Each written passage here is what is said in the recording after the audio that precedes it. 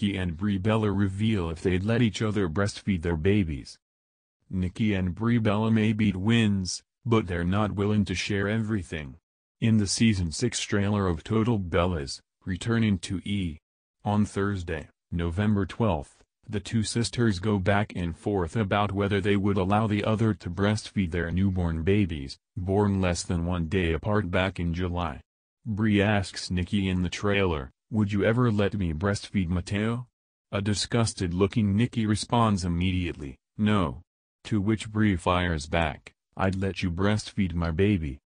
Also in the sneak peek of the season, the pregnant twins band together to make it through their mother's brain surgery and baby Matteo's heart scare. Amid everything going on, Nikki can be too much to handle, her family members say, as she responds to questions about what would happen if she and Artem Shigvintsev were to split ahead of their wedding. "Matteo would come with me because I'm the mother." Nikki and her Dancing with the Stars pro-fiancé welcomed son Matteo in July, less than 24 hours before Brie would give birth to son Buddy, her second child with husband Daniel Bryan. "How about that tag team?" Nikki tweeted the following month. "I can't believe Brie and I had boys less than 24 hours apart. Honestly only us. Laughing out loud. And that I beat her. As you can imagine, everyone said it was my baby and mine's competitive side that kicked in. I can't wait for our Bella's boys to grow up together." In an October 22 episode of the Bellas podcast, Brie revealed she and her twin were moving from Arizona to Napa Valley, California in order to simplify their lives.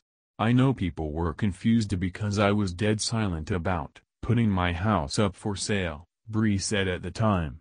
"I knew the minute my house would go up for sale it would get leaked out, and there's just a point where you put yourselves out there and everyone does now socially, right?